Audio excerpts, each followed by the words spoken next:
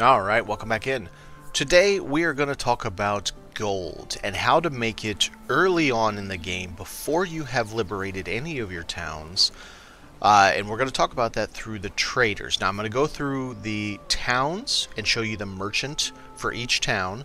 I'm going to show you the 2 booksellers, and then I'm going to show you the 2 special vendors that you should concern yourself with. There are additionals. I'll maybe toss an honorable mention at the end, but they all tend to be exactly the same. Now, the timestamps will be below that you can skip around to each variety, but first we're going to start with town merchants.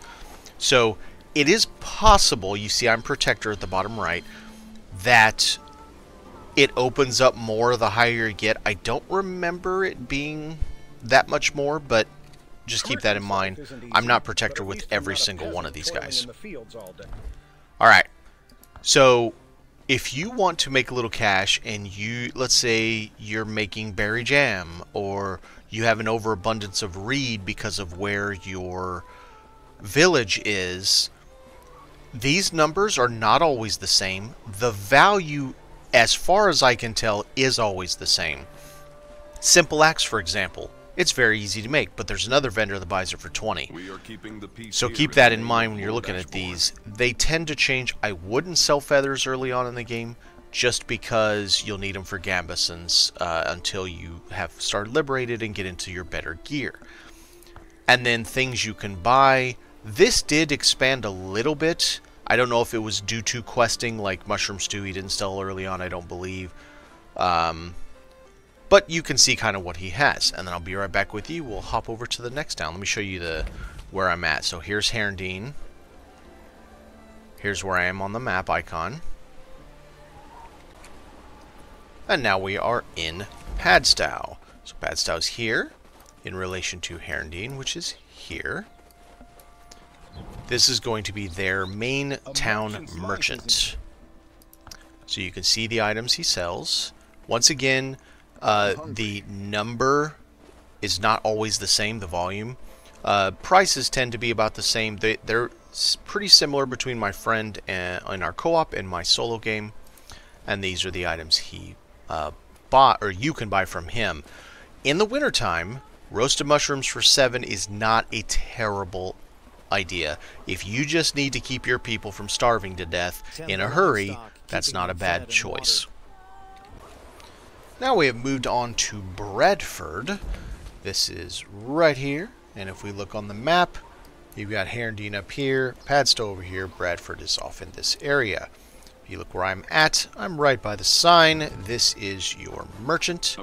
He is very important early on in the game because he buys pelts. So if the traps are working for you currently, by the way, in the first content patch, that is getting fixed where they get stuck on the traps and they never do anything with it. So the trapper will actually work in that. If you have excess hides, excess furs, you can make a whole lot of money. Same with boar tusks, fangs, excess, mind you. You can make a whole heap and lot of money every day from this guy. And these are the items he sells. Where I said that 7 gold for the roasted mushrooms in the wintertime if you need to save your people. He's got small meat here. Sometimes this big meat is cheaper than that. Sometimes I've seen it for 5. But reasonable price if you need to cook things and just basically save your people from starving to death. We are now at Black Ridge Pool. You do need to be careful here. You can see where I'm at on the map. Bandits walk right through town, and they walk through town often. So, bigger map, Haerndean up here, Padstow, we're down here, Black Ridge Pool. This is the town merchant. So this guy buys some interesting things. If you have an abundance of straw at 5 gold apiece, that can be pretty good money. And he is a very cheap seller of seeds. Plus he's also got the 20% XP buff apples. So very nice indeed. Some of the things he says his furs are overpriced, but these are the items you can sell to him. Alright, now we are over in Farnworth. The one I call Farnsworth all the time for some reason. Haerndean's up here. Blackridge Pool's here. We are over in Farnworth. You can see where I'm on the map. I'm on a different character because, fair warning, I don't know which quest it is, But you can permanently lock yourself out of this vendor if you are not careful. I think I know which one it is. I'm not going to say it due to spoilers. Just be aware of that. So we're going to see what Anna has for sale. So to purchase, that's not as good as the price you get in Haerndean, or I mean Bradford. Tusks, I think, are the same. Pelts are worse. Fangs, I can't remember. So here's another one that will buy some of that stuff. If he's all out and you still got extras, here you go. And then what she sells, once again, same thing. If you're dying to keep your people from expiring of starvation in the wintertime, this is another way you can come get it. The other things are just too expensive. And straight south of Blackridge Pool, we have Haerndean, not to be confused with Haerndean. You can see where I'm at. We are just straight south of Blackridge Pool, and this is the merchant for the town. So the things he will purchase, that's not a very good value for rope, if I'm being honest, but man, you could just go grab some logs outside town, but carrying 3 at a time would take you forever. Shovels, a decent price. Decent being the relative word. That's not a good price at all for these. And then you can see the things he sells, including copper ore. If you are, and tin ore, if you are just desperate for copper and you hate mining by hand, which is awful by the way, 10 gold each is really not bad to come buy from him. For our last in our town visits, we are down in Krasmere. So Krasmere is literally the bottom of the world, as far as we are aware, till expansions come out. I am right here, and we are looking for this guy who likes to walk a lot.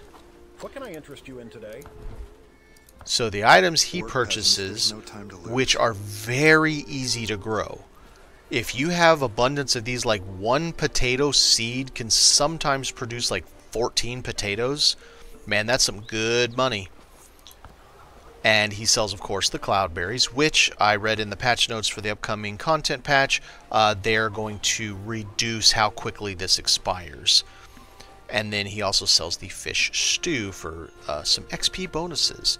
Spices and salt if you need it. I don't know if there's any other way to get those in game, so cool to have that available. Another freezing morning. Alright, for most people, this is going to be your earliest, most important vendor. I am here on the map by, zoom in far enough, Craftsman's Hut. Very nondescript. You can see where I am in relation to Haerndean. It's actually a quest you get very early on. And this is where you can purchase straps. He does not always sell one every day. Some days he doesn't have it, but he usually has it. But they're kind of expensive. Good enough is he will buy wood and simple cord from you. This you can have made, it just takes 1 flax, so once you have set up a way to get flax very well, set your villagers up to where they are making, say, 20 of these a day, keep it on stock all the time, and you can come sell to him. The wood you can get literally right next to his hut, and it's a great way to make some early cash to be able to buy your books. And here's going to be your second most important vendor. He's really the same as the first one. I'll show you where he's at. So this is Exiled Craftsman's Hut. If you look, here's Haerndean, here's Bradford, and here's Padstow. I believe you get a quest to come from Padstow over to Bradford, and you'll see him over here, so you'll see where he's at. He is the same as the first in that he will buy wood and simple cord, and he sells a strap. So very nice indeed. You got a whole stand of wood right there. There's a bunch back there. There's a bunch here, and you can find it over there. So you can actually make more selling things to him that's right here than you can for the cost of the 75 gold. And now you can see I'm at the bookseller. We are still in Haerndean. And here he is right. There is the elder. Here he is. The vendor was about right there, the merchant. Hello there, seeker of knowledge. This is where you will buy your first level of books, the 500 XP books, but some aren't aware you can sell him books. So if you find the 500 XP books out in the wild, and let's say cooking, cooking levels so fast, who care, or even more so, farming. Oh my god, farming levels so fast.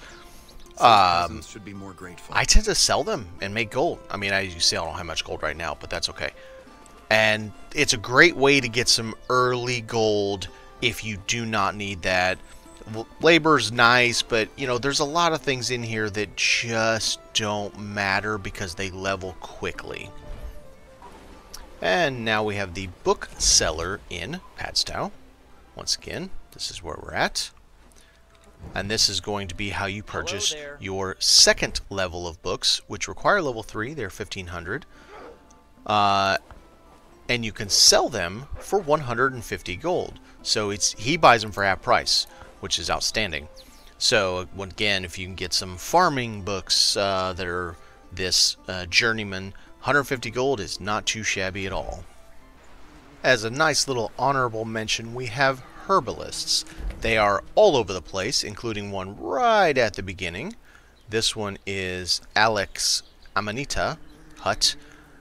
And you can find these all over the place. I mean, they're all kinds of places. And they tend to sell the exact same things. Not 100% identical, but pretty darn close as to what you can buy from them, but also what you can sell to make money. He has mushrooms right behind his hut. You can go get 9 of them. Sometimes this number's higher, sometimes it's lower, and make 2 gold each. I know that doesn't sound like a lot, but early in the game, when money is very, very important and you can't trade yet, this is a valuable piece. Or maybe you have some of your peasants or your villagers put the thing on cooked meat, and you rather have the smoked meat. You could sell that. Same with the small game if your traps are working. By the way, that's getting fixed in the next patch. They just put the patch notes out on Discord. That's fantastic. The second in our line of honorable mentions are Fishermen. So this one happens to be the first one you come across, Paul Fishburne Dock, right next to Padstow. Now, there are a few problems with this. There are wolves that run around here. You can see there's a couple stuck in the water. That's being fixed as well in the next patch. They're going to fix NPCs being literally stuck by the water. There's also bandits along here, and they can walk back through here. So early on, it's a little tricky. So this is your first experience of how you can get 2 fish, which then make the fish feast, which give you bonus XP.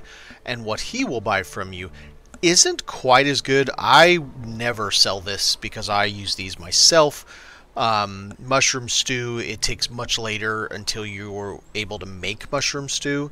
So, and then he usually doesn't purchase much for cord, so you're not going to make as much through the Fisherman. And there's quite a few of them spread around. There's even on this other side right over here. There's Fisherman's Hut. I believe he sells a few other things as well. So that gives you a round out of all your basic vendors throughout the game and what you can do to make money. Thanks for watching.